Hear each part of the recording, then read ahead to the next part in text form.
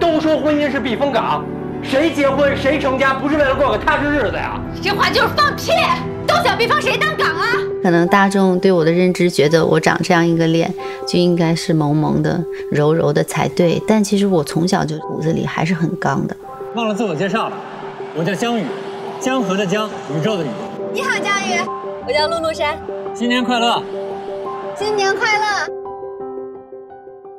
电影以年为单位的恋爱，很真实的，其实记录了情侣之间从一开始很热烈，到慢慢平淡的这样的一个过程。陆陆山和江宇嘛，他们两个人其实都是北漂。跨年夜不太好打车吧？那要不我捎你一段？跨年夜的那一天相遇，算是一见钟情。开始还挺甜的，但后来因为各自工作上的压力，有一些误会，长时间的一个缺乏沟通。你是不是觉得全世界就你创业的事儿最大？你有没有想过我也有我的难？我做的所有的一切都是为了给你想要的生活，这件事有错吗？我要的是安全感，你懂不懂？两个人都努力过，但是又都攒够了失望，然后就想到要放弃。干嘛去？两个人争吵吵架的戏，可能很多人都会有共鸣，所以你都觉得就是发生在你身边的，好真实啊。我也是北漂，只3岁到北京上学学舞蹈。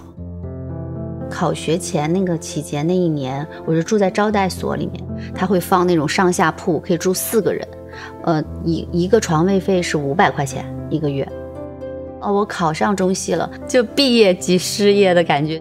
上学的时候，我每天心里最大的事就是把这个作业排好，从来没有想过我怎么能拍上戏，所以毕业之后一下就傻了，很久都没有戏排，然后租房子啊，然后吃饭啊都是开销，然后需要家里人给生活费的时候，心里很慌。你即便拍上了之后，杀青那一刻你就失业了，是一个反复失败的过程，就真的觉得很飘，让我更加能承受失败。我觉得因为我长得有点显小，出道前几年的时候一直是演一些活泼可爱的角色，在演偶像剧的时候我会有别扭的感受，因为很多台词我不相信。刀客家族的女人吧，里面演明月，第一次演一个飒一点的，有很多骑马打枪，很刚，就是硬豁着出去，感觉是突破了自己。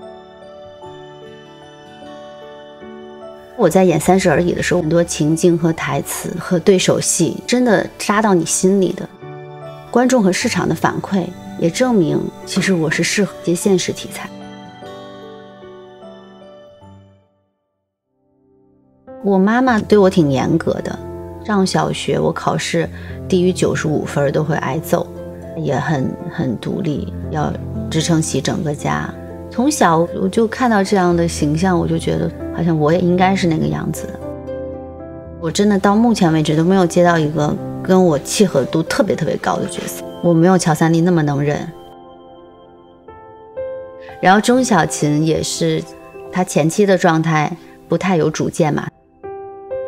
我其实一直特别想演一个律师，律师一定都是头脑很清晰，然后反应很快。我觉得我具备其中的一些素质。我认定的事情，我还是挺坚持的。我马上34了，我没有年龄恐慌，其实我更想尝试更多。我反而觉得现在可能比之前更好的时刻。